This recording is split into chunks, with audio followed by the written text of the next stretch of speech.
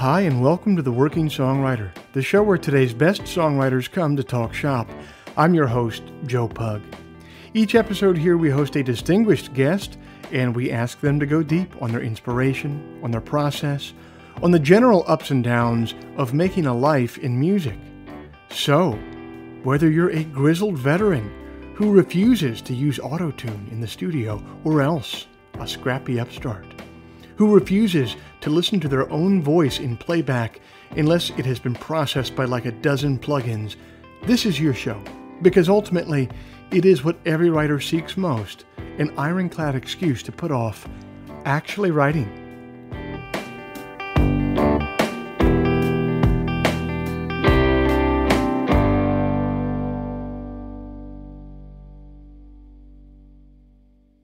Hey everybody, it's the first Friday of October 2021, and I thank you for joining us. This week's show is brought to you by Bandzoogle.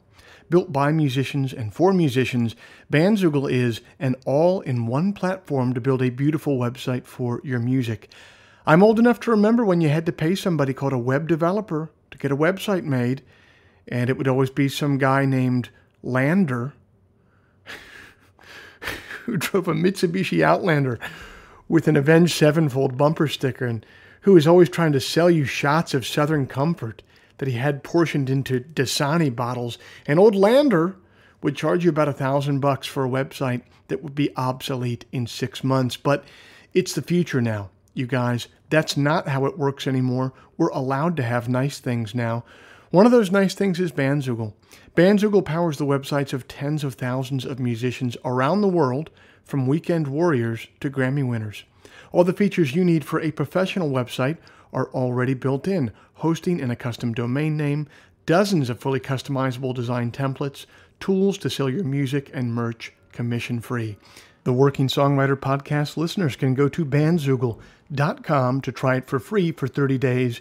Use the promo code TWS, the initials of our show, TWS, to get 15% off the first year of any subscription.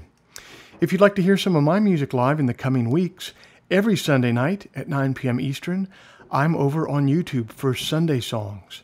That's a live stream, man. I'm live, I'm playing tunes, I'm taking questions in the live chat, I'm taking requests in the live chat. It's a really fun, really interactive experience. I think that we're building something of a community over there on Sunday nights, including many people who listen to this podcast. So come on over and be a part of it. Every Sunday night at 9 p.m. Eastern on YouTube. Head over to YouTube and search for Joe Pug, or go to joepugmusic.com and click on the live stream tab. Finally, if you enjoy this podcast, if you'd like to help it remain a viable endeavor for me, here's a couple things that you could do to help. First, you could become a supporter of the show over at Patreon.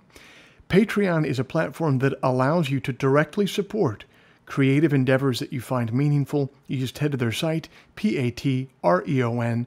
You search for The Working Songwriter, or you search for my name. Then you sign up to kick in a few bucks every month for the show. Think of it as a voluntary subscription, a subscription that you certainly don't have to pay for, but that you choose to pay because you dig the show and you won't miss a few bucks at the end of the month. If just 1% of our listenership would kick in the price of a cup of coffee every month, it would make an immense difference. So thank you to everybody who has already taken the time and energy to do that. I really appreciate you. If you're not in a position to contribute in that way, I totally get it. You could still help out the show for free. First, you could leave us a rating in the iTunes store, or second, you could simply tell a friend about the show, spread the word about the show. The simple math on those two last things is that they will help me much more than they will be a pain in the ass for you. Okay, I'll end all the harassment there. This week's episode is a little bit different than a normal week, and that's because our guest, Rhett Miller, has a podcast of his own called Wheels Off. And this interview, it starts out actually with him interviewing me for his interview, and then in the middle of it, after our interlude, it switches to me interviewing him. I've decided to just air the whole thing in its entirety because it holds together like a single conversation, basically. But all this is to say, I talk a little bit more in this episode than you might be used to me in regular episodes, and I try very hard on these episodes to let it be about the guests and not about myself. But there's obviously special circumstances this time around. That's why you're going to hear me yap a little bit more in this episode. So thanks for being here. Thanks for listening. And I hope that you dig this interview with Rhett.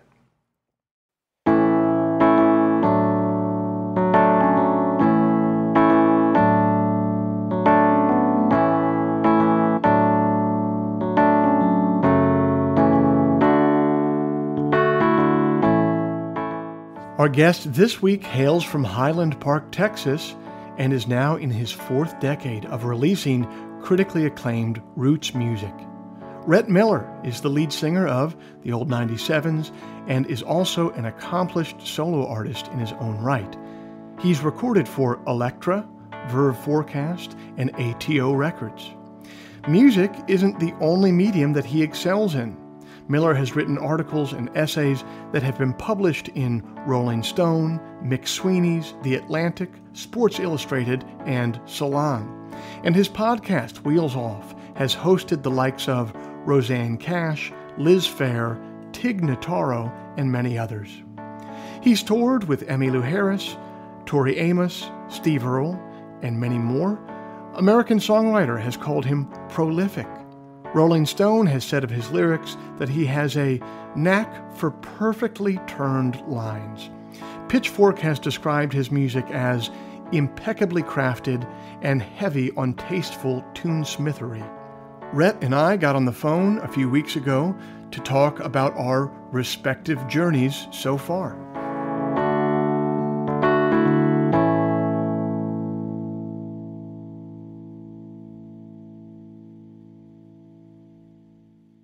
Welcome to Wheels Off, Joe Pug. It is so great to have you. Thank you so much for joining me.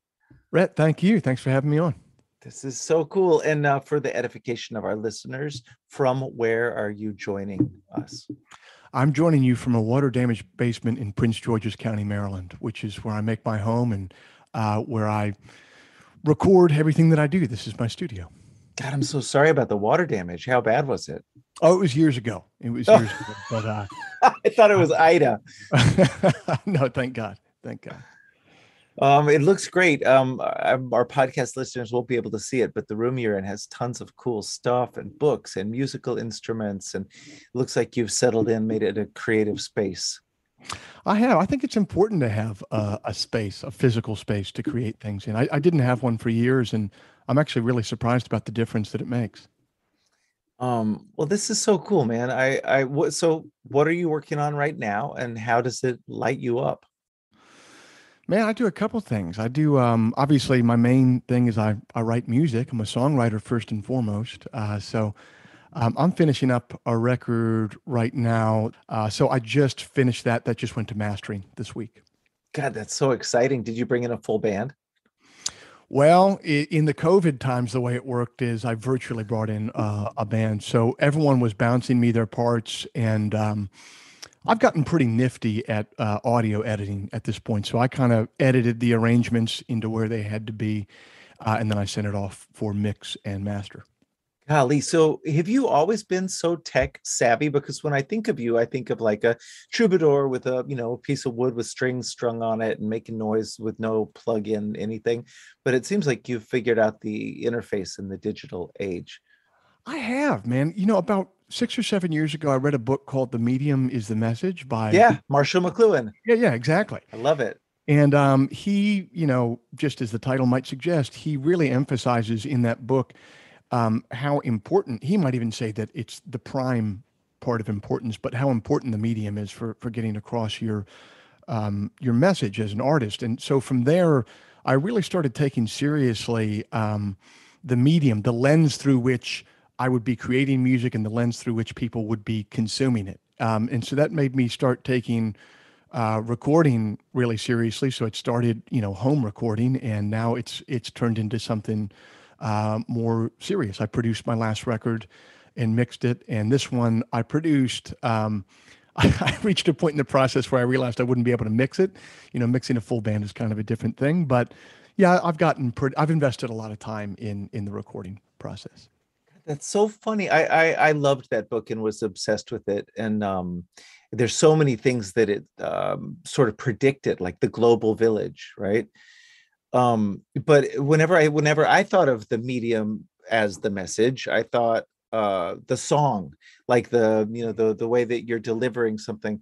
I didn't think about like the literal physical delivery system by which you're handing them the thing. That's brilliant. I maybe I was just being lazy. Well, I think there's several mediums there, and I think the song would be one of them. People are going to experience a song a lot different than they experience an op-ed in the New York Times or, a lecture from their parents. But also, yeah, I think that you're looking at how it's recorded. That's another medium, and then beyond that, we can go even beyond that and say, it used to be people were buying CDs at Tower Records, and you would listen to an album in a certain way, and now the new model and medium is obviously streaming, so it's Spotify. People are consuming that in a different way. So I think artists, and rightfully so, are maybe augmenting how they make their works of art so that it can shine through both in the medium. Think about this. It goes even deeper, Rhett, like the medium of Spotify, but then also how important it is for your album to sound good on Apple earbuds going into Mhm. people's ears. Like you have to, that has to be one of your references and mixed to that. So I think there's a lot of different mediums going on, and you always have to, as an artist, um, you should be cognizant of all those things. It's so funny you say that. I find my teenagers a lot now will turn music on and just set down their phone. So it's the tiny speaker at the butt of an iPhone that's making all the sound. That's brutal, but I have to admit when we have a party at our house, I do the same thing. I just turn it on. Sometimes I'll put it in a bowl so it's a Yeah. little louder, but and so, it's got to sound good in the mix. And you know what sounds damn good like that still? Recordings from the 50s and 60s. If you put on a Chuck Berry record just on your iPhone, just like that, it sounds great because they were used to mono. They were used to speakers that didn't sound great. So they had to record and mix in a very broad way, very not detailed way. Um, and so his recordings still sound great when you're playing them through little iPhone speakers. Boy, I still think about those old recordings where they would just put one microphone and they'd all have to find the right distance. And then they'd have to get a take where nobody screws up the take. Yep. Yeah, I know. I mean, Wow. that's a totally different medium right there. That's going to change who is able to play on your record. Maybe you have to hire musicians then who maybe don't have as high of a ceiling virtuoso wise, but they can hit the take every time. And, Yeah. as we move on and recording becomes digital and more malleable, then you can have guys and gals who have higher ceilings of, virtuosity, but who might screw up a bunch of times. I mean, the medium, this conversation just can go, there's so many layers to it. It's an onion, to be sure. Mm. Um, so when you were a little Joe starting out, do you remember because obviously you've had, you've had different chapters in your career. Like it's funny listening to you talk about right now the prowess that you've developed with well, you didn't call it prowess, I'm calling it prowess with with the technology that you use to make the music, the incredible work you've done in sort of the thing that I've been trying to do more recently with interviews, conversations about creativity and the process, which is fascinating and noble, I think. To just the troubadour work you've done. Do you remember when you were starting out? Do you remember having a clear vision as a really young person about what you wanted to do? And was it music? Was there some epiphany? Did you have a vision of this? Yeah, I'd say so. I think I've always wanted to just be in front of people and communicating with people. My grandfather, my dad's dad, was the head of the theater department at the University of Maryland, and we grew up very close to there. He was an interesting guy. And he got me into performing a lot when I was a kid. And he directed one little theater troupe that I had when I was 6 or 7 years old. And he told me later that we rehearsed for months and months and months to do this little performance. And that as soon as I got in front of an audience, though, I basically just dropped the whole script and started, pandering to the audience. And, that's always been, hopefully I pander a little bit less, but that has always been a sort of drug for me. That's always been a pull for me to go and kind of communicate with an audience. So in high school, I did theater. And then once I got to college, I rediscovered music, which I'd played when I was a kid. And then in my 20s, things just kind of took off for me. And that's here I am now, continuing to play music. But I think it was always going to be some iteration of me communicating with people. You studied like playwriting at some point, right? I did. Yeah, I went to college at the University of North Carolina, Chapel Hill, to study playwriting. It was a really cool program down there. The whole reason I chose it is because they kind of focused on students writing plays and then mounting them, fully mounting them. So I got to mount a few plays down there at North Carolina. Wow. And were you already were doing music, but were you already writing songs at that time? Were they competing for your heart, those mediums? No, no, they weren't. But I when I left college, the problem with theater is it takes a lot of people to mount a production, and it takes a lot of money, and it takes a physical space. And as you know, I mean, with music, man, you just need a $75 guitar and you're good to go. You can write the songs in your room. There's always an open mic night to go to. If you're not growing up in COVID times, now there's always the opportunity to publish your music basically for free to the whole world. Not that anybody will listen to it, but it's still pretty cool that you can publish it, you know? So to me, I think the reason I ended up going the music route is it was just kind of like I mean, I love music, obviously, but it's also just a fact of it. It was completely accessible. I could start like today. You ever hear that thing? There's an anecdote about Richard Pryor. He was meeting with a new manager of his, and the manager sat him down for like 3 hours and explained this whole way over the next 5 years that they were going to take over the world and things were going to be great. And the manager stopped talking, and apparently Richard Pryor just said, "That sounds great. What are we going to do tomorrow?" And that's kind of the way I felt about music. It's like, well, I want to communicate with people. Theater, it's going to take a long time to do that. Music, I can start today. I can start tomorrow and kind of linearly move forward with it for better or for worse. God, it's funny. I have a 17-year-old son now who's super into Eckhart Tolle and the power of now, and like a pretty spiritual kid. And he's really reminding me of the thing that I think I used to think about a lot, which is what you're saying, right? Like the future is an idea that just floats out there, but really now is all we have. I love Richard Pryor. Yeah, it is. It is. So it's funny. Okay, so as you're talking about the necessity of other people, I'm reminded of the Sartre quote. Hell is l'enfer, c'est les autres. The hell is other people, Right. And I've encountered that as well, right? It's so nice to be self-reliant, but I do know that you've over the years been able to collaborate with people pretty well, and that's just such a big part of music. And I mean, I wonder what your experience was, how you made peace with it, how you found like a way to work with other people where you didn't feel dependent on them or hindered by them. Well, it's still not something that I'm great with, to be completely honest with you, man. Yeah, I mean, somewhere along the way, I don't know. It was probably when I became a parent 4 or 5 years ago, but somewhere along the way, I do feel like I got better at not having to be the person in a room when something creative is happening that is only pulling for my own ideas for the sole virtue that they are my own ideas.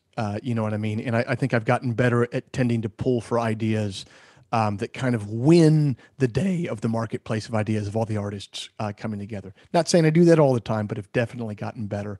And that it happened to go with hand in hand with becoming a parent. So I suspect it had a little something to do with developing a better sense of humility. Oh, that's so funny. Which being a parent, as you know, Will, Oh. that'll come and smack you in the chops really quick. Just wait until they're teenagers and they can roast you all No, no, day, no. every day. Have you done a lot of like co-writing? Is that something that you've spent time I, doing? I've tried. Last year during the pandemic, I tried to start doing it because I just thought to myself, I mean, for all the years that I've been in the music business, I never went down the route of a publishing deal or trying to get songs on film and television. So, every songwriter at some point thinks to themselves like, I should have a bunch of songs on TV, man, and just sit home and collect money. So I tried to start doing that a little bit last year. I'm not great. I had a really good collaborative process with an album I made a few years ago with Kenneth Pattengale from the Milk Carton Kids. He produced the album for me, and he co-wrote a bunch of the songs or helped me edit a bunch of the songs. That went well though, simply because he was so excellent at that process, and I learned a lot from him. But 90% of the success of our collaboration there had to do with his deftness of working with other people. Is that something you think that have you done that much, or do you think you'll end up doing that, producing? I don't know. I don't know how you feel about this, man, but I'm in a place where I just don't feel like I have time to do that. Or maybe it's that I don't have interest, because when we have interest in things, we make time for it, right? Yeah. And so up until now, I guess now that I'm responding to your question, it's making me be a little bit more honest with myself. Up until now, I've always said, well, I don't have time to take on other projects like that. But if I was really interested in bringing other people's music to life, and it was something that I found invigorating creatively, I'd probably make time for it. So, yeah, I guess maybe the answer is no. I'm just interested in making records of my own to the degree that I can. I talked to Harlan Coben, the mystery writer or thriller writer, and he described a famous mystery writer who was a single mother of three kids and had a full-time job, and she would wake up at 5 a.m. every day and write from 5 until 6:30, and then get the kids off to school, go to work, get the kids home, go to bed, and that was his thing. He's like, "Don't tell me you don't have time to write," So I felt appropriately shamed and No, man. also inspired. But Yeah. I think that was his point too. If you want to do it, you'll do it. But I feel like I'm like you. It's hell is other people. I don't know that I want to produce somebody else. I have hard enough time producing my own world. And I mean, it just takes so much time to make a great or even approaching great album. So to invest that time in someone else's work, you would have to have a completely different conception of yourself as an artist. You know what I mean? And I just don't know that I have that. Maybe when I get older, I will. I could see maybe, I don't know how you would feel about this, but I could see hitting a period of like, not exactly writer's block, but a place where I'm not writing as many songs, but still feeling like, well, I've developed all these skills. The Liam Neeson from Taken. I have a certain set of skills that I can use on this project. So maybe if I wasn't producing my own songs at a clip, I'd feel inspired to go use those other skills on a record. But not yet. I'm still digging writing. Um, you've done so much. I mean, you've put so many hours now into talking to songwriters about their process and their work. It's funny, but for someone that's not like actively seeking co-writes or seeking, production, what is it that drives you to have those conversations? Well, it started out of some pretty cynical reasons, and it's it's developed into something much, I won't say pure, but something much more edifying. I started a podcast 6 years ago because I noticed something that maybe a lot of other singer-songwriters have noticed, which is every time you put out an album, it's really hard to get other people to listen to it. There's a million albums coming out all the time. So I thought to myself, well, I'm kind of interested in doing this podcast where I talk to other people, and cynically, I could use it as my Trojan horse to get people to listen to my music. So that was kind of the reason. There was a good reason for doing it, but also I had some kind of brass tacks reasons for doing it. And it does remain that for me. It is on a brass tacks level very helpful for me to cultivate an audience by doing these conversations. But the edifying part of it that has really come out of it for me is we have a very small community of people that do this for a living, that are guys or gals who write songs, have cultivated an audience, and can make their living going out communicating with that audience, trying to make beautiful things for that audience, and effectively, give them to them in exchange for a way to pay your mortgage.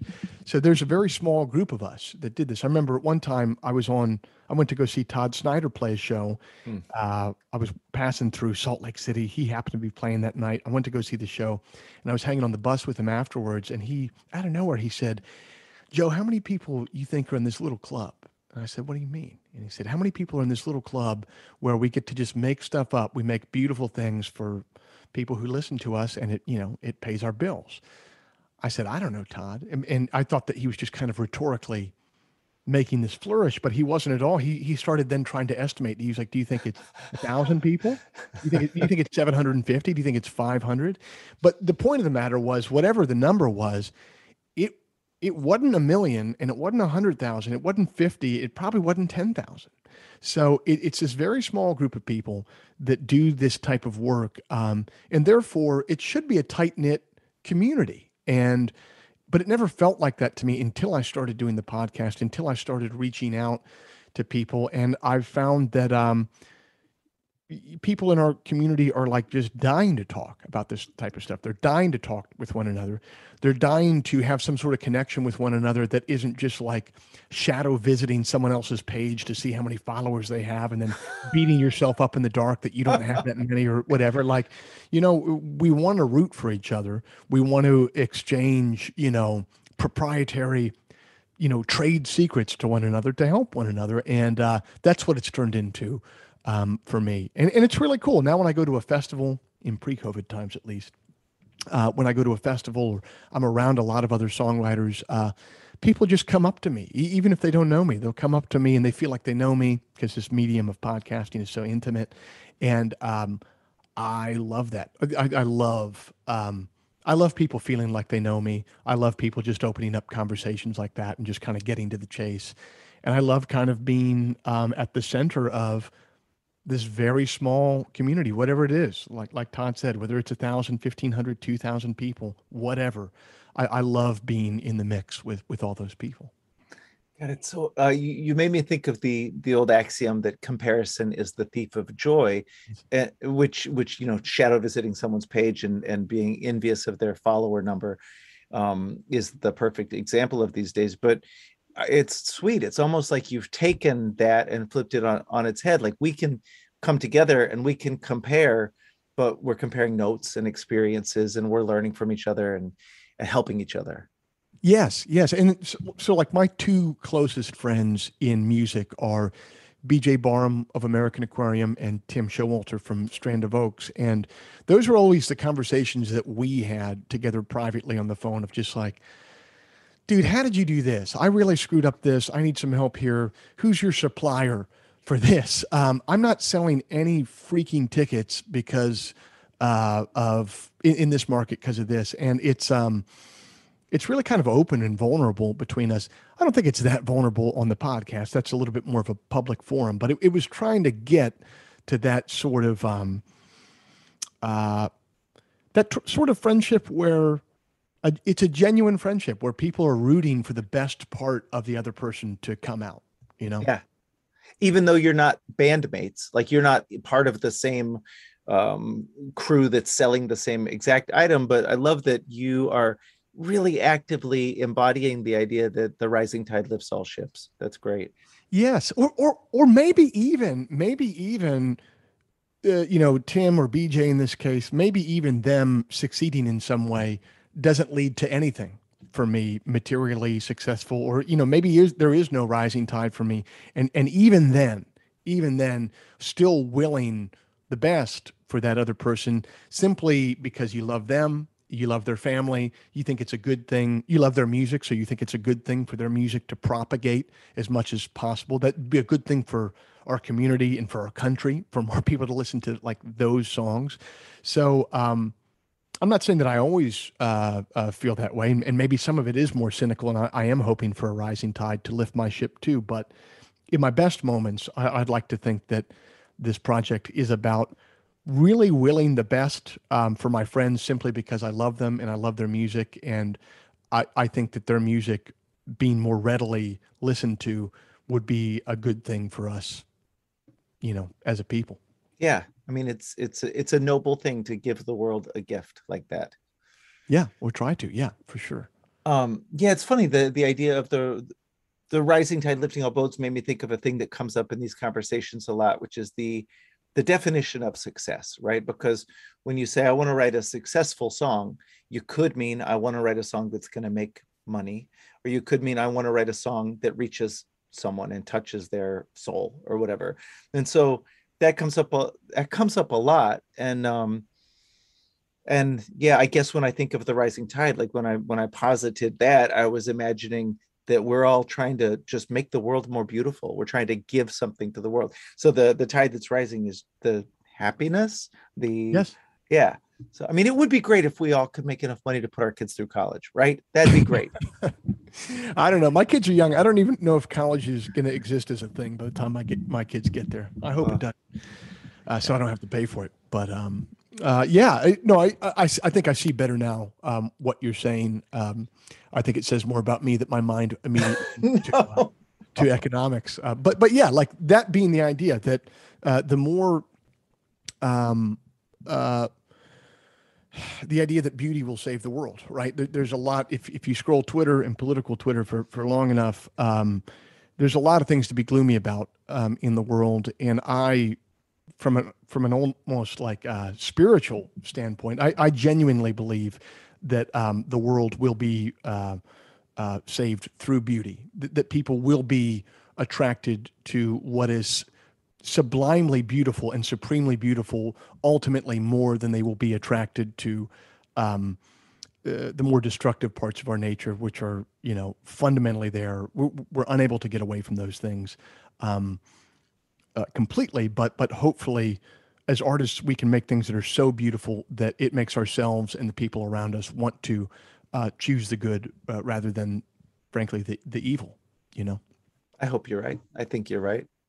I wonder the um the stuff that we're up against externally as songwriters, as touring musicians, as artists is pretty. I mean, that stuff's pretty obvious, and there's a million conversations that we can have about how to deal with that, and they're useful, obviously. But I wonder about the trickier stuff, maybe the internally generated obstacles, the stories that we tell ourselves to keep ourselves down. I wonder if I'm assuming that you come up against them because I've never met an artist who doesn't. But I'm wondering what you've come up with in terms of strategies for pushing through those overcoming those obstacles. That's a fantastic question. Because obviously I have those strategies, or I wouldn't still be here 15 years in. Like you said, every artist comes up against them. So there's nobody who's been doing this for a long time that doesn't have that. I was joking around, I think it was with BJ on the phone a little while ago, which I kind of have this policy of if someone's made it in music or creative work for over 10 years, even if I'm not like a huge fan of their music, they immediately go into the category for me of people that I respect a lot. Like, so even it could literally be, and I don't mean to beat up on Insane Clown Posse here, but I mean, like, let's just say I'm not going to be turning on an ICP record or going to Gathering of the Juggalos anytime soon.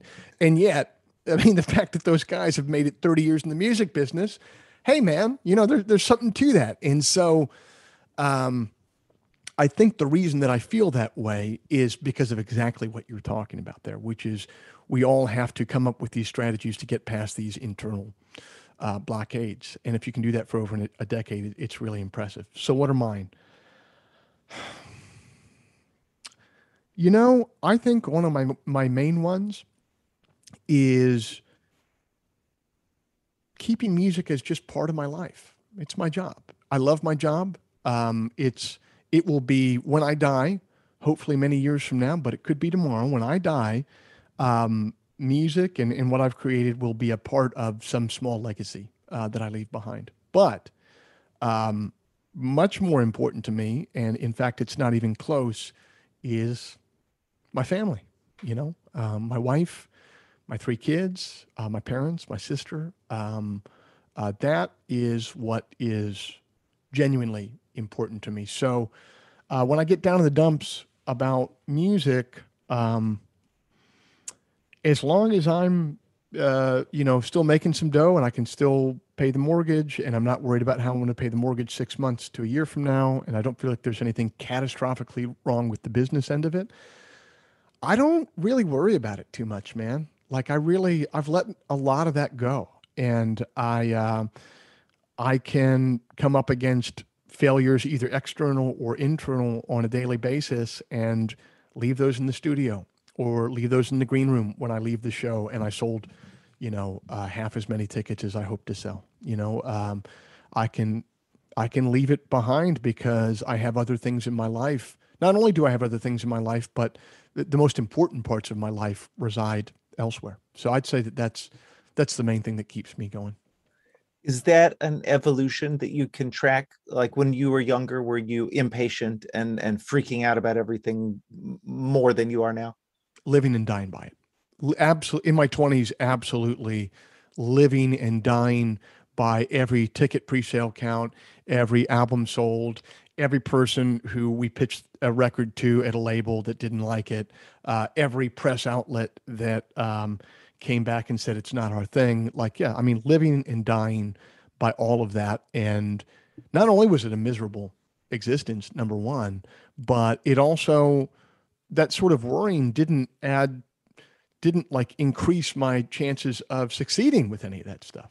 Perhaps if it did, I would be fine going back and worrying about it all the time and making it more of a priority. But at a certain point, I realized, the worrying makes you feel like you're doing something, but it's not. And it's probably hindering you too. That's what I've wondered. I've wondered if that kind of obsession, um, those that kind of fear and fear-based worry, and I wonder if that gets in your way of being creative, and I wonder also if it becomes something that repels other people, like the scent of desperation coming off of you drives people away. Not you, but us. No, I, One. I know exactly what you're talking about there. And I think particularly that second point, I mean, how could we even deny that that's true? We all do that. Like as human beings, we're instantly repulsed in social situations by people who, for lack of a better term, seem thirsty. I mean, we just are. I don't know what that is. And when I say, seem thirsty, normally 9 times out of 10, I'll be the guy that you could label with that term. But the one time out of the 10 where I'm not that person and I see it coming from somebody else, like, I don't know what it is, man, but it's an unattractive quality. And maybe it shouldn't be an unattractive quality. Maybe we should strive better as people to deal with that and give credit to people like that. But I just know that how we work as human beings. I mean, if you look in your own heart, my wife calls it coming at somebody from an angle. Like you can't come at them straight on. You got to come at them from an angle. And then if they don't want to buy what you're selling, just move on. And we all know how unattractive it is when people come straight at you, not at an angle, and then they won't leave you alone. I mean, every single day I've got to sort of check myself, but it's that save me, love me, God. But I wonder, something about what we do is built on that a little bit. Like we need people to love us. We need people um to buy what we're selling, is maybe what you just said. But I guess how do you do that without, I guess you're walking a fine line, right?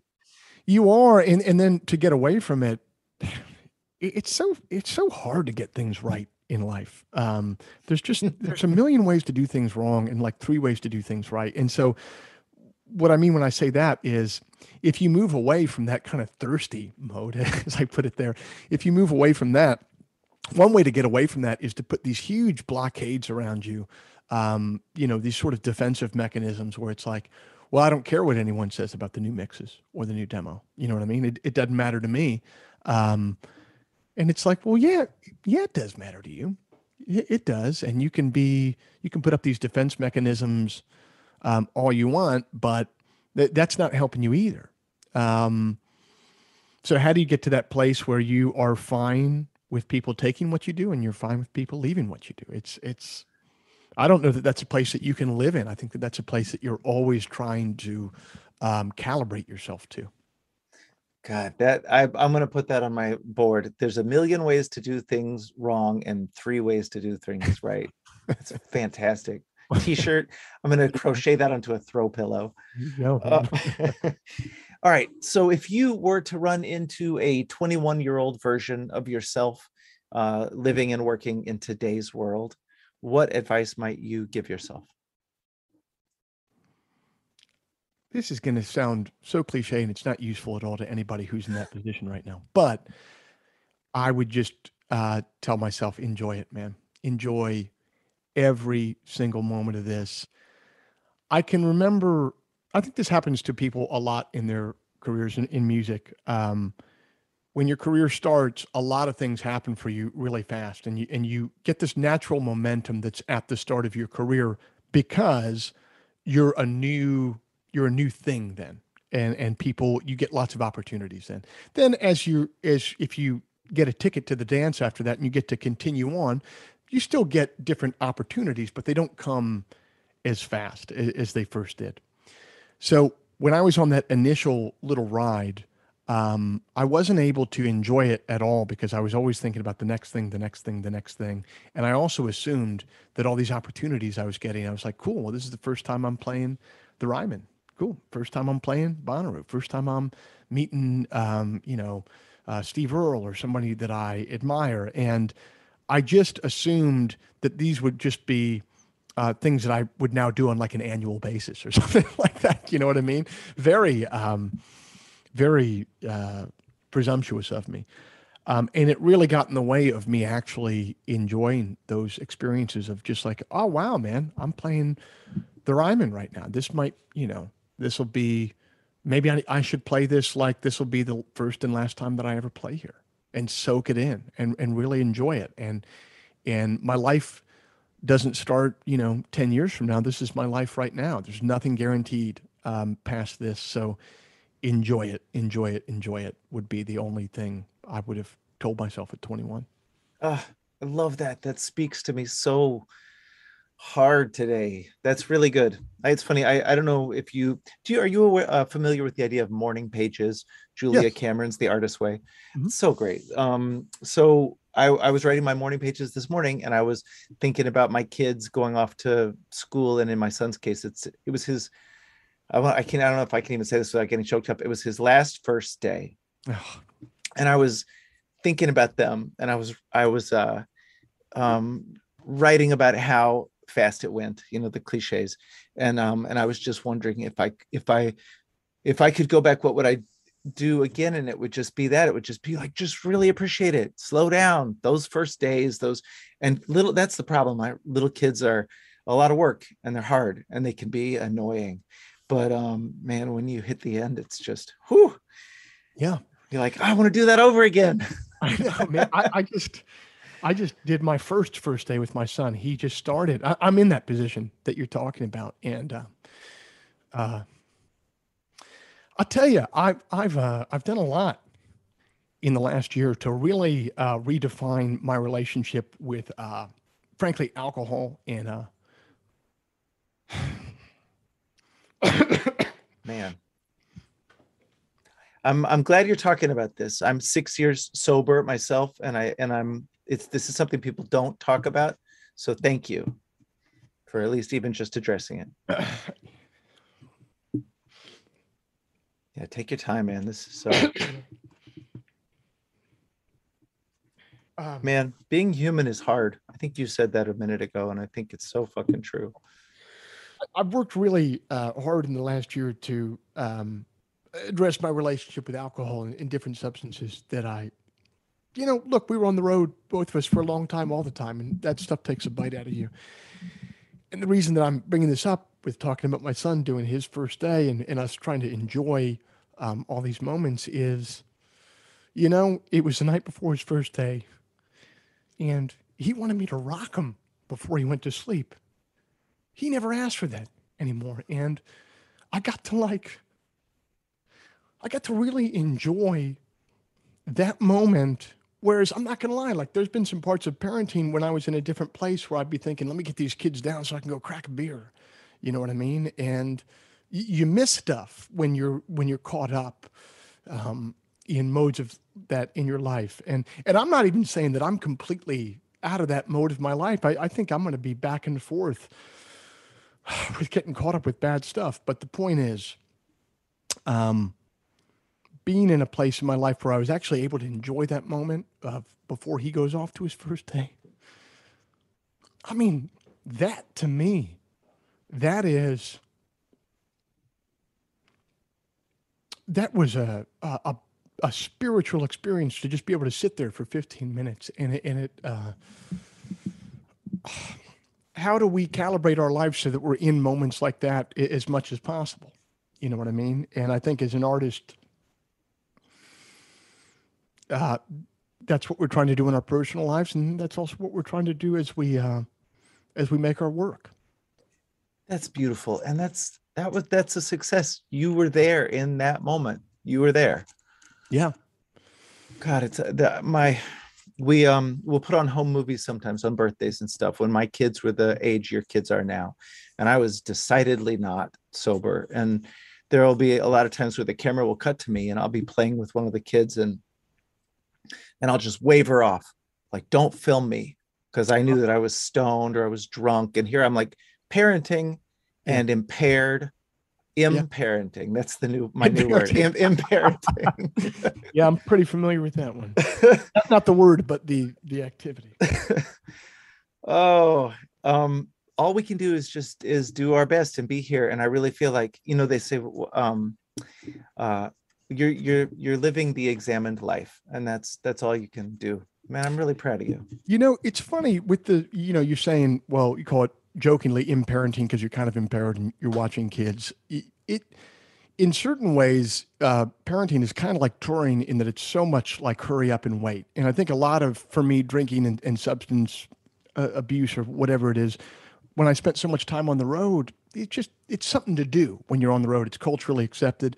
When you're watching super little kids that are under 5, I mean, it's been a long day when you hit 5 o'clock, and it's kind of fun to crack a beer or two at 5 with dinner. And then when they go down, you go down at 8 or 9. You're like, well, I'm not hurting anybody. It's fine, right? But it seems to me like it's just such a tough dragon to keep tamed and in its place. And if it was just, crack a beer or two at 5 o'clock, well, sure, no harm, no foul. But the way that stuff works is I don't think it tends to stay in the beer or two with dinner category at all. I think it tends to wander off pretty often, Yeah, not for me. And I think there are probably people who are really good at it. In our profession, I think it probably tends a little towards eventually it either goes all the way one way or all the way the other way. Right. Yeah, that's what it does seem like. There's not too many kind of middle of the career rockers who are able to just have the one glass of red wine after the gig and then repair back to the hotel. It's either completely sober or we're looking for blow in Indianapolis at 2 o'clock in the morning Monday, so.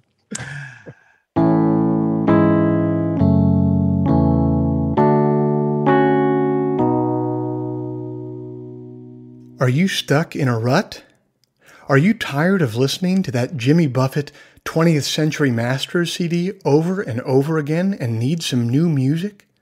Are you sick of making hamburger helper beef stroganoff for dinner every night and you want something new to cook? What you are looking for, my friends, is the Enthusiast Digest. That's my monthly newsletter which arrives in your inbox the first Sunday morning of every month, bursting with musical recommendations, poetry selections, recipes and cooking techniques for my favorite dishes, and items of general interest culled from the vast cesspool that is the internet. The Enthusiast Digest is free to subscribe to.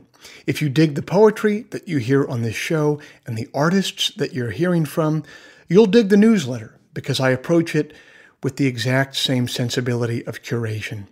Go to joepugmusic.com/newsletter today to sign up for free.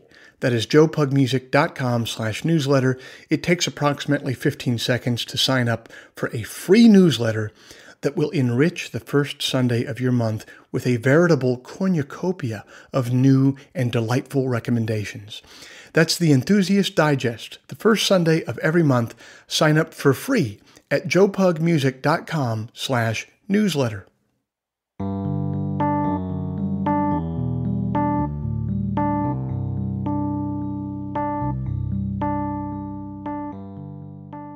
Well, obviously, Rhett and I connected on a deep level about parenthood and the relationship that parenthood has to making art. You know, before I was a parent, I genuinely worried that its responsibilities would keep me from creating compelling art. With all the time that I would have to spend rearing and protecting my kids, how could I possibly devote the time necessary to create a beautiful song? It didn't take me long, though, to learn what all new parents learn immediately, that before I had kids, I was wasting a tremendous amount of time. And the new perspective that it gives you, being a dad or a mom, is worth far more to your creative voice than the time it takes away. Being so close to children can remind you of a more elemental, basic, and authentic existence. And there's a wonderful poem by Paul Murray about that phenomenon entitled The Voice. Go back, if you can, to the beginning. That's what I heard the voice whisper.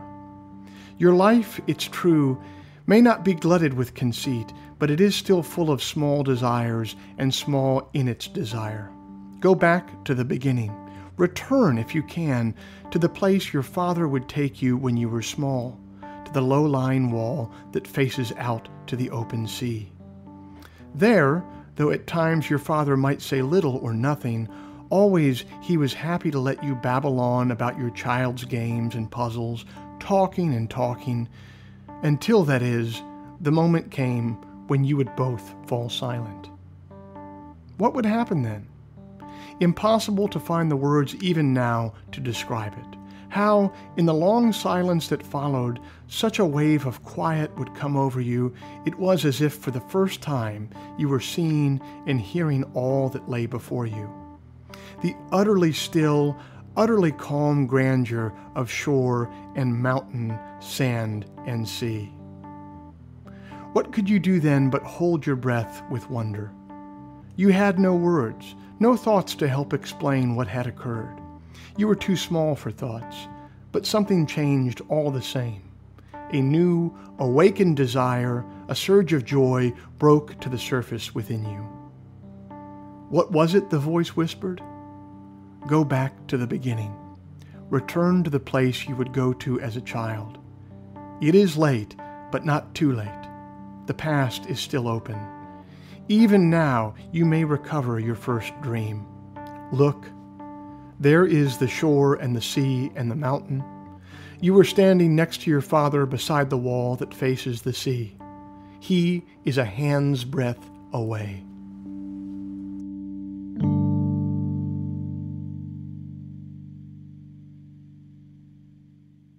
Thanks for appearing now on the Working Songwriter podcast. We flipped it just like that. I wanted to talk, there's so many different eras of your career that I've wanted to talk about. The first one I think is kind of interesting. It has to do with specifically where you grew up. You grew up in the Dallas of the 1970s and 80s. And I think nowadays our national culture has become just that, like a more unified national culture because of the internet. But back then things were a bit more parochial, a bit more regional. So in my mind, you were still growing up in a city that was still very much haunted by like the Kennedy assassination, still sort of not a one horse town, but a one industry town with energy and the boom of energy that happened in Texas in the mid 20th century.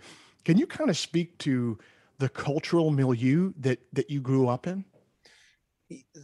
It's a really weird, specific cultural milieu. It was that I grew up with the vestiges of money, right? Like my grandfather was born into great wealth that his father made with a textile company.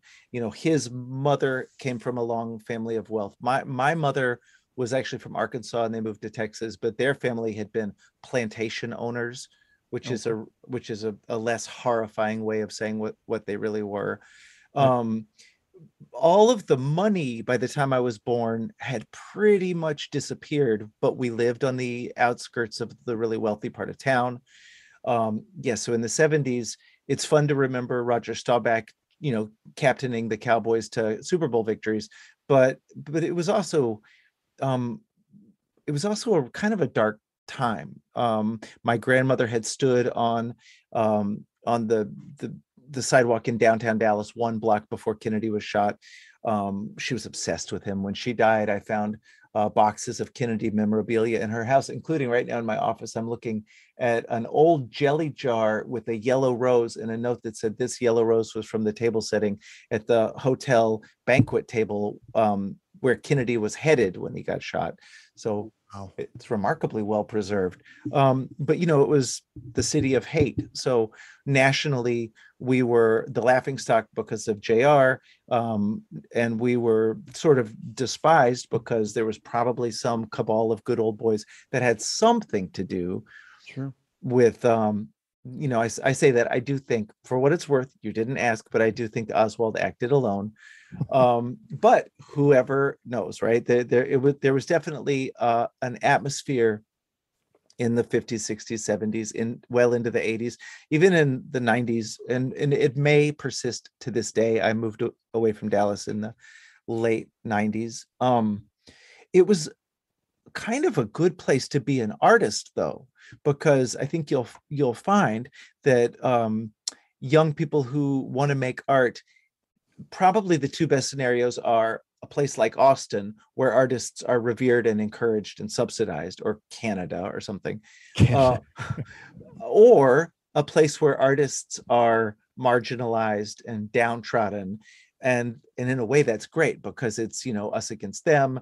It's this really underdog mentality. And so I came up in that. It was dangerous. There was a lot of skinheads around, like racist skinheads. Oh, wow. I got beat up as a 17-year-old long-haired folk singer by a racist skinhead. That was a big thing in Dallas, in the punk rock scene, and the rock and roll scene in the 80s. It was a weird place to grow up, and I like to go back and visit because I got family there still, and I do think there's really, really great things about it. Some great music still to this day coming out of Dallas. But yeah, man, it definitely informed some of the good things about my work, but it also it made it hard because I never felt I never felt like what I was doing was, the right thing or good or cool. Like, it always felt like what I was doing was, there was a shamefulness to it, right? Like, I should be pursuing the almighty dollar. I should be in a fraternity. Um, yeah, and instead I was, this weird free floating artist, just believing I could improve the world one song at a time. So what did that music scene look like for you? I know you spent a few years at college, and then you came back to Texas to form a couple different groups, which one of which would eventually, of course, become Old 97s. What did that petri dish of music look like that was the counterculture in Dallas? Boy, yeah, I did one semester at Sarah Lawrence College and had a full scholarship and bailed like an idiot. If my son did that now, Oh man. I know. So Dallas at the time was all over the map, but I guess the late 80s, that's kind of how it was. Edie and the New Bohemians were exploding, and I used to open for them every Tuesday at the 500 Cafe. Leroy Shakespeare and his Ship of Vibes were doing reggae. The Buck Pets had gotten signed to Island Records, and they were doing like some proto version of that 90s grunge scene. But one cool thing about this sort of schizophrenia of the music scene in Dallas, maybe everywhere, but certainly in Dallas at that time, was that I was a teen folkie. I was 16, 17, 18 years old with a 12-string guitar playing folk songs and, trying to shake this British accent because I listened to a lot of David Bowie. But they would book me opening up for Lords of the New Church and Chris Isaak and Frank Black on a solo tour on a break from the Pixies.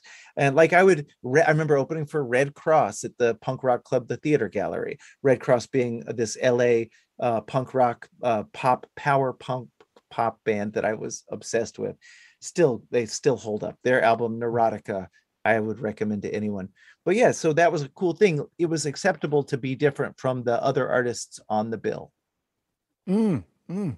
And it seems to me like once Old 97s is born, it's really interesting because at the very start with you guys coming out of that scene, you kind of experienced music business, record business 1.0 for a while. You guys signed to Elektra, go on this wild ride.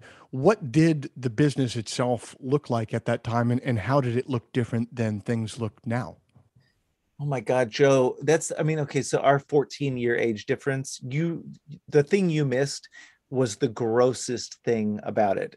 And because there was such an element of brass ring clutching. There was a brass ring. There was a boardroom full of old white guys that would decide who was going to have the next giant record.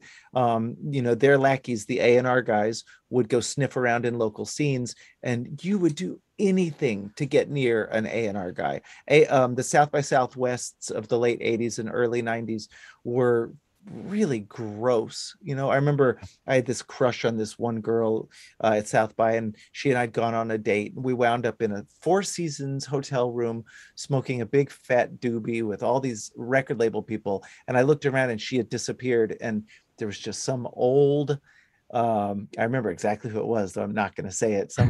Some old A&R guy, that former punk band member, A&R guy, and she had disappeared to his hotel room with him. I mean, the power that these gatekeepers had was so absolute. And so we all were desperate for their attention, for their love, for their validation, for their money. And it was gross. And when eventually the record industry collapsed entirely, and as it was collapsing, I was there for the ride. We did have a few records with giant budgets. I made multiple records with $250,000 budgets. That's so stupid. But I remember thinking like, well, yeah, duh, of course. This is not the way it should have ever been done. It should always have been some sort of a farm system with, sub pops and blood shots, right, building up artists developing their voice over years on the road, developing their audience over years on the road, eventually taking the step up if merit dictated. But it wasn't that. It was like, oh man, I got this, this next thing and I'm going to look like a genius. And there was some element of meritocracy to it, but the randomness was probably 90% to the 10% meritocracy. It was gross. And I guess I was one of the winners of the lottery back then, but I never felt great about that element of it. So you're basically saying that Rob Lowe as the A&R guy in Wayne's World was not too far off the mark.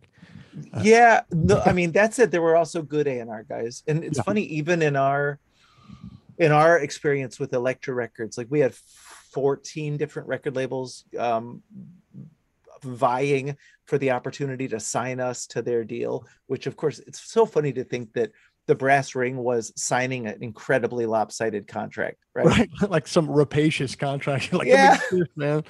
But we at Elektra Records, we had two A&R guys that signed us, and one is still one of my very, very best friends in the world. And one of them ended up having an EP of songs written about him by Britt Daniels, sort of excoriating him for his Robelo-ness, as it were.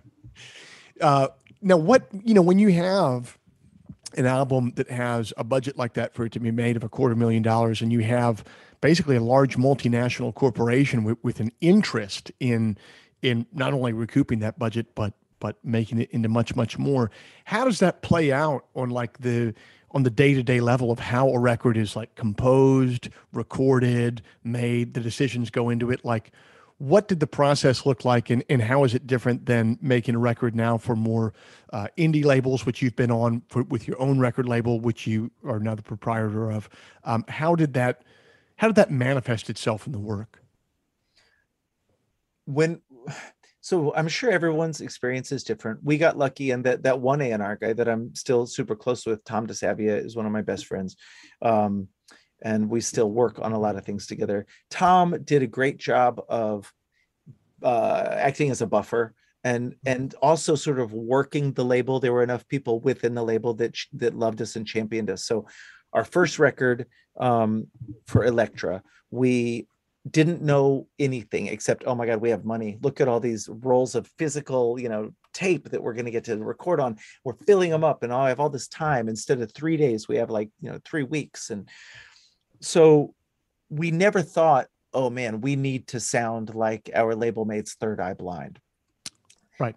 The second record, there was suddenly an awareness. Now we'd now done enough meetings in boardrooms, and we'd now seen the sort of disappointment on the faces of the different project managers and different people at the label, where they wanted Third Eye Blind. They for them to have a critically acclaimed, very low selling alt country act, at that point all we were doing for the label was we were somebody they could point to when they were signing bands and say, no, look, we're letting bands have careers. No, look, we're signing bands that are outside of the mainstream.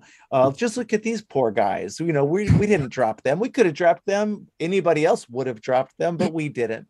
So, but we did use that to our advantage by, and then also when we made our second record, it was a little more in my brain that we needed to try and make music that was less easy to pigeonhole. But at the same time, I didn't feel like that was a gross move on my part, because I was frankly sick of being pigeonholed. The alternative country and cow punk seemed incredibly reductive to me. So the idea of making music that was more reflective of the wide range of music that I actually listened to, be it Belle and Sebastian or Sebadoh or whatever, those weren't my two main bands. They're just two that popped to mind that represent a spectrum of music. So I wanted to do that as well. I wanted to make more interesting music that was less easy to categorize. What I didn't want to do was try and come up with an algorithm of music that would sell and then cater to that. So I never did that. And maybe it would never have even worked because we were called old. Oh no. We're back. I lost you you weren't trying to make an algorithm of music. I was talking too fast. No, you're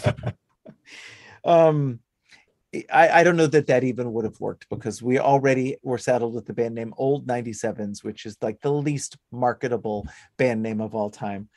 So yeah, all it is just one foot in front of the next, and try to figure out each, one record after another. And I'm glad I never really came up with the algorithm, right. because it would have felt gross. And even if we'd have had a hit, then what? Where would I be now? On a tour of bands reprising their 90s hit, a nostalgia act? That's exactly, that is the answer to that question. That is where you would be right now. You were talking about wanting to bring in all those different influences of yours that, maybe weren't getting recognized at first with that band. It makes me think of one of my very favorite periods of your career is when you go out and you're going to make some of your first solo records, and where you land, it's so interesting. You land in Los Angeles with John Bryan to make, you definitely made the Instigator with him. Did you make more records with him, or was it just the Instigator? He played a bunch on the following record, but didn't produce it. The George Striculius produced The Believer. Right. So you end up, it's not like you stayed in Texas to make this type of stuff. To me, it's always seemed like you go and seek out. That was such a scene out there with John Bryan at that time, and was Largo going on at that point? Oh yeah. So like that, and it was like around Largo. I feel like there was a lot of kind of alternative comedians coalescing around that scene right there. So I guess what I'm interested in is, number one, how the hell did you end up in that that vortex? And number two, what was it like being there on the ground as an artist? God, I got so lucky at that time to wind up in that scene because it was so nurturing. It really still is. Largo has moved to a bigger space and has evolved into a different thing, but it's still, the heart of it is still there. And it's this really nurturing community of now mostly comedians. At the time, it was a little more half and half, maybe even aired on the side of musicians, but it was, like the elder statesmen like Colin Hay and Neil Finn. It was younger folks like Fiona Apple and Elliot Smith was a little older than me, but getting to sit on stage with him, sit next to him, and just to be like 1 foot away from him on a song swap. After backstage, he and Fiona had both been, had been saying, nobody's gonna like us, we're so terrible. And I'm looking at them going, are you crazy? And so yeah, it was so inspiring. The thing happens where you sit in the room with someone who's that brilliant and you think, oh my God, what am I doing? I can't keep up with this. But then that in itself is its own lesson. You have to learn to overcome that. What I'm doing is different from what they're doing. I could never do what they're doing as well as them, but I can do what I'm doing even better. Right. So it was really beautiful. And the comedians, watching the fearlessness with which, Paul Tompkins or Karen Kilgariff or Mark Maron getting punched out by a guy in the front row, watching these people night after night after night. And it would be like a comedian opening for me. I would get, Zach Galifianakis on stage before I would do my show. And Zach would be doing things that were so shocking and he would be making them up on the spot. And like that's super inspiring. And you talk about what you do and what Todd Snyder does and what I do, and we all do it very differently, but there's a requisite bravery to the idea of walking out on a stage with no safety net.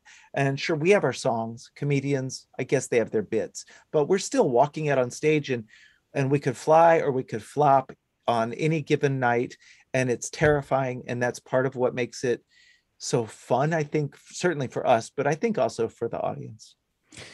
Yeah, I mean, it's definitely either one of those things, being a comedian or a musician playing live. It is a very much what have you done for me lately type of experience. Even if you're like a known commodity and the audience loves you when you come out, they know what you're up to. Like, you still have to deliver that night. You'll get about 5 minutes of people kind of nervous laughter and giving you something. But if you don't give them anything, it turns dark real quick, man. Yeah. Well, it's because we're asking them to empathize. And if what they end up having to empathize with is insecurity, like that's not great. That's hard. No. It kind of goes back to what we were talking about earlier in the conversation for the Wheels Off interview of like that idea of it's just very unattractive to have sort of that sort of thirstiness about you. Even on stage, maybe that's the worst place for it. It's like the whiff of despair. Ugh. That'll be the name of my autobiography. The whiff of desperation. Of desperation.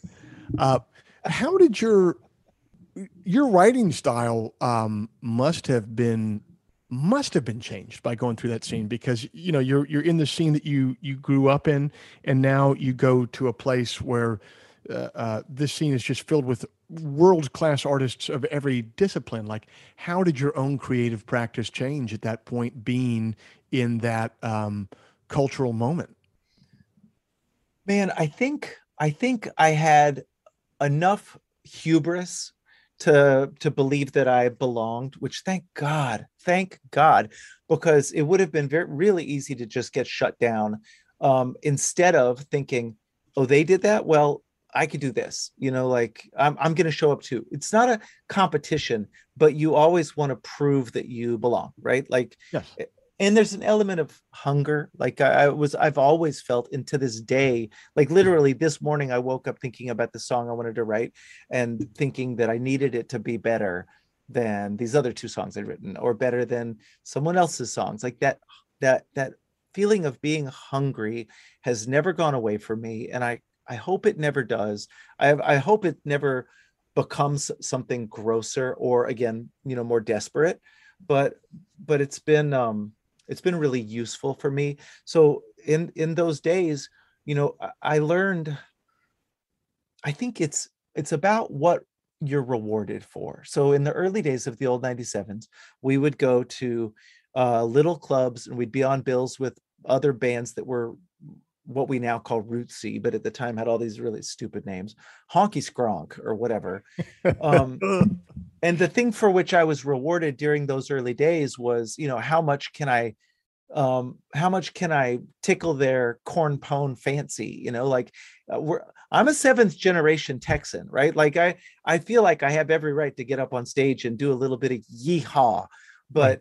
but at a certain point, I just feel like I'm doing some dance Sure. that no longer feels appropriate. So when I moved out to LA, it was really nice to like feel the freedom of, oh my God, okay, I don't have to put on the overalls. Not that I ever technically literally wore overalls. The metaphorical overalls. Yes, I get to take off the metaphorical overalls and I get to really do the broad range of things that interested me. And that was suddenly something that I was being rewarded for. Oh, you like pop music? You like, like that power pop music that John Bryan loved so much? Well, he'll sit right next to you on stage and play piano while you just power through these power pop songs, and boom, that's like the greatest feeling you've ever experienced. I feel like that is still a path that seems like a straight line between where you were then and where you are right now. I feel like that is a book that you're continuing to write here for the last couple decades. Do you feel that way? Yeah, I mean, I the this morning the idea for a song I had, I don't, who knows if I'll finish it or not, but it was a song called Birds of New York, and it was, it's this kind of rootsy sounding thing that hopefully will explode into like a big chorus that is not something that would have come out of Hank Williams Sr., but maybe the verse sounds like something that did, and maybe it's that marriage of the the sacred and the profane, the old timey and the 60s, the mid-century modern. Like that's something that's always appealed to me. You, as much or more than most, I would be in this category with you too. As soon as the pandemic began, you leaned into live streaming big time. I know I did. I know Hayes Carl did. Todd Snyder. There's a fair amount of people who were kind of troubadours, for lack of a better word, who immediately didn't wait, just pivoted immediately to live streaming. So I guess my question is, like, what made you use that approach rather than another way to keep your business going? And also, how do you think it's going to change? How has it changed your artistic process or in how you connect with your listeners at this point? I imagine that your experience was similar to mine, and tell me if it differed in any large way. But I think it's two things. What we do, songs and storytelling, is so built for this medium. Like I'm sitting right now where I sit when I do my streams. It's where I sit when I write songs. Like it's the difference between the genesis of a song and the dissemination of that song is not that giant. Like, okay, now I finished it. Now I can feed it into this HD camera here and this beautiful Apogee condenser microphone, and now they have it. So we or I'll only speak for myself. I felt very lucky that my product, whatever it is that I do, lends itself to this medium. Also, to the question of why so quickly and how did I land here? Terror, just sheer abject terror. I've got two teenagers. I don't have a savings account. What the hell am I going to do? So this is it. And what does the future hold for it? I've learned that I can do it. I've learned that I like it. And I think certain folks in the audience have learned that it works for them to attend a show like that, to come together in a community like that, whether it's the chat room or just the feeling of me and them together in a room. um, i don't I don't think it's going to go away. I think there will be some uh, portion of my career that is this, that is live streaming, probably for the rest of my life. And I think it's great. I get to put, like you're saying, I get to put my kids to bed. I get to wake up with them I'm almost always gone the first day of school, because summer, I take a lot of time off during the summer. Right. And then when September rolls around, I'm like, guys, I'm sorry, I can't stay home anymore. I got to go. And now I'm on the West Coast. Sorry. Yeah. Hmm. Yeah. That's a real thing. I don't know how much you've been back. I've been back playing in real life shows a little bit this summer, and I feel a difference between audience members during shows and after shows, um, with their level of familiarity with me, they feel a real ownership of what's going on in a way that they didn't used to. They feel like closer to this. And I think it has to do 100% with the medium of they feel like I've been giving them a fireside chat once a week for 60 weeks. You know what I mean? So it's this is never going to be the only thing, but it's certainly, yeah, I don't see it going away. I talked to Hayes Carl on the phone a month ago because he was wrapping his up because he's heading back on the road a bunch. And he was like, man, he was like, Joe, you should quit it now, man. He was like, look, you don't want to be the last guy at the party. Hayes put it, it's like, Hayes, I've been the last guy at the party pretty drunk every time for my whole life. So why change it here?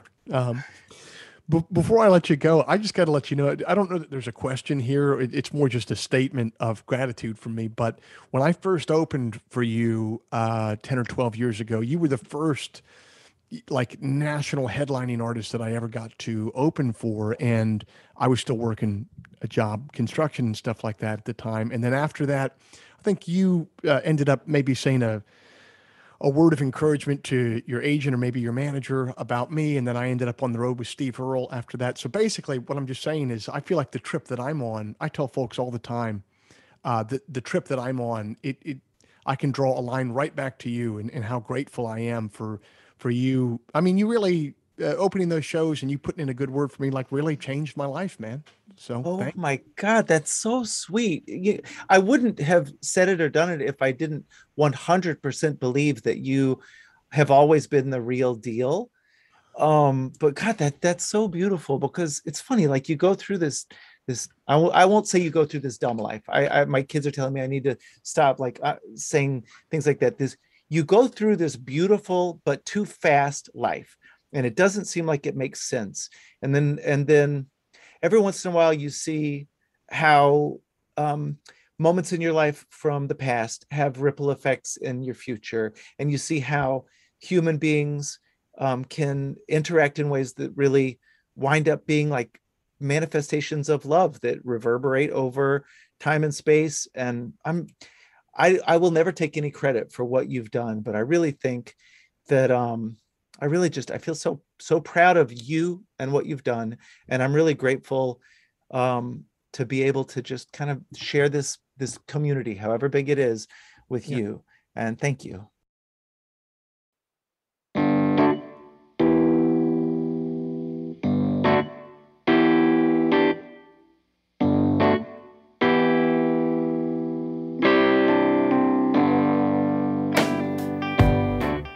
This week's show is brought to you by Bandzoogle.